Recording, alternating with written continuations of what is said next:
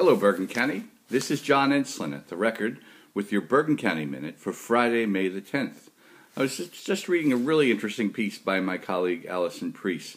She had a front page story about how the poet Joyce Kilmer wrote his famous poem Trees in Mawa, according to some research that was recently done. I'd recommend that story to you. As for myself, I'll be doing a Record Talk radio interview this afternoon at 1 p.m.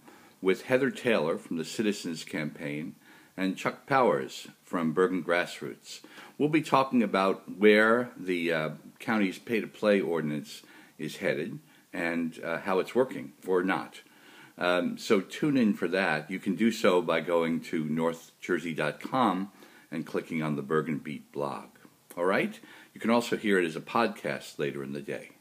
Till then.